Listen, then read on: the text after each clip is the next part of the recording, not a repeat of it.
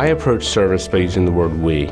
We act as part of a client's team. By being part of our client's team, we give 100% to help solve our client's needs at all times. In one word, I'd describe my approach to service as dedication. I spend a lot of time working with my clients. I'm really a part of their team, working for them, and I think the clients really appreciate that. My approach to service is to listen more than you speak. I think the impact that I've had on the industry is primarily with my hands-on approach. I don't have a lot of gatekeepers. If you pick up the phone and call me, I pick up the phone and answer, and you're talking with me.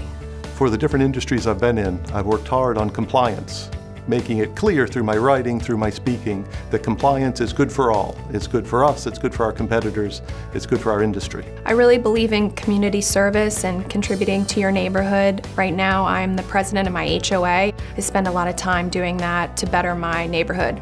I think the impact that I've had on my industry is through my knowledge and expertise. I've had the ability to be creative and dependable in my advice. I think that every day I make an impact in the community by working with my clients. Throughout the year, I get phone calls and letters from my clients thanking me for work I have done that has greatly impacted their businesses and their families. I'm looking forward to raising the standard in our industry for service. I want my clients to know that they're getting the best product at the best price. The impact I want to make is to be the preferred point of contact from a financial services firm for the real estate business market. It would be nice to be known within the profession as an authority in your practice area. I'd also like to be a judge one day. I think that would be an ultimate goal for me.